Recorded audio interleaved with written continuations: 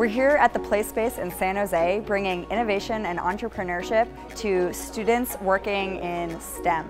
We're partnering with FIRST Robotics, a global leading nonprofit that brings STEM education to students K through 12 all around the world. The name of the workshop is Entrepreneurship and Innovation, and we're going to be innovating today. The students will work on a case study around air transportation provided by DB SCHENKER, who's our sponsor. They're a global leader in logistics solutions and supply chain management. For us, it's just really cool to see how engaged they become and how fascinated they are by these use cases. It's like a blank canvas of solutions that can be applied.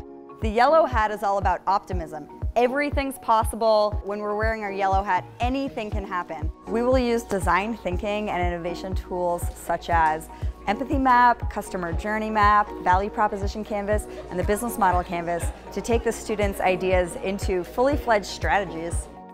Things don't work out as planned, and I think that's pretty interesting about the logistics side of it. It's just how to get around those different kinds of obstacles, and you need to prepare for all these different kinds of situations.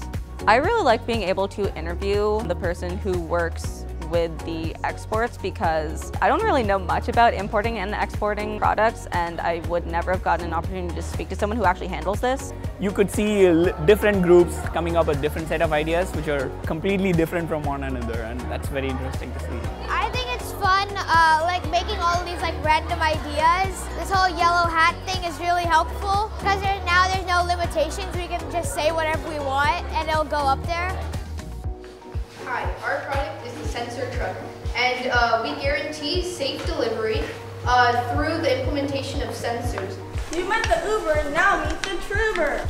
Truber goes the extra mile for its customers, and anyone can use Truber, from shipping companies like Shrinker, all the way to anyone who just needs to rent a truck. We outfit trucks with autonomous vehicle technology. Rather than investing in the full price of the truck, we have made it so that the truck manufacturers contact us, and all we do is outfit the truck with the necessary hardware and software to make it autonomous.